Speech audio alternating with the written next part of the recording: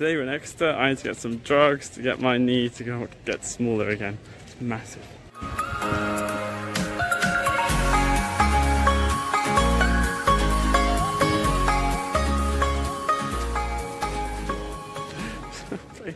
So I got me drugs.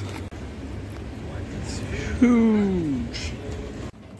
I don't really know how camping would have gone in this heat. Might have been fine, might have been better.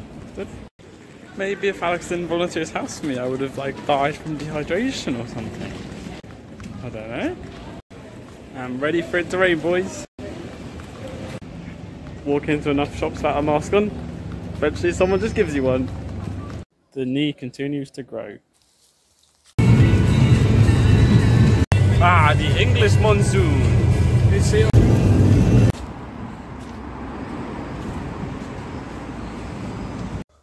So today, yeah, nothing happened. I couldn't do anything because of my knee. I've got some ice on it. It's looking a bit smaller, so hopefully I can jump tomorrow. In a way, I'm actually missing my tent. I kind of want to be out there in the rain, see if it works. But then I'm like a strong believer in everything happens for a reason, so there's probably a reason why I'm not out there in these thunderstorms dying right now, and I'm in this safe, really hot, really hot house. But I'm safe, so